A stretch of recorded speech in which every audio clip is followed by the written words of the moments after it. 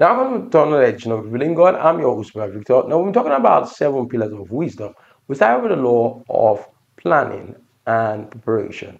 Then went on to talk about law of knowledge and understanding. Then went on to talk about law of association and the law of communication. Now, today we'll be talking about the law that is very important. This is the law of reverence.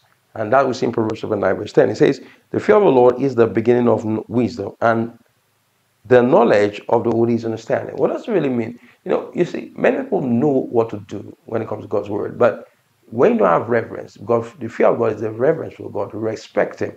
God, He will not force His will on you. He gives you a free will. Either your action at the end of the will have consequences. So through the free will, you can choose to reverence God, that you choose God. Because what you put or reverence more is what you will obey. The Bible, or Jesus saying, you can't serve two masters, either you serve God or you serve mammon. So when it comes to things of God, if you probably you already know what to do about God's word, but because you lack the fear of God, you will not, respect it, but choose another decision that you feel is more important at that time. So the law of reverence allows you to make something that should be important more important in your eyes than you actually carry it out. So that's how the law of reverence is, and it leads to holiness, and holiness brings understanding. So law of reverence brings more wisdom to a person, because the knowledge of the holy is having God's understanding. God's wisdom comes to people that reverence and fear God.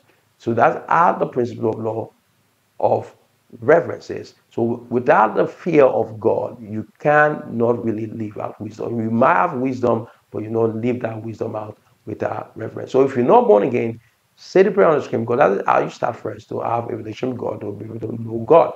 Because knowing God makes you know more about Him, His strength, His power, and be able to reverence Him for who He is. Remember, Joseph never, he was alone.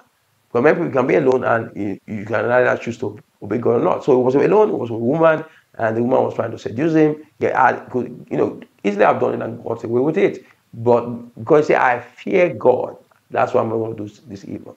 So the knowledge, the fear of God makes you depart from evil. So it's very important. So if you're not born again, give your life to Christ by sending prayer on the screen. If you're not born again, tell someone about Jesus Christ. So I'll see you again. God bless.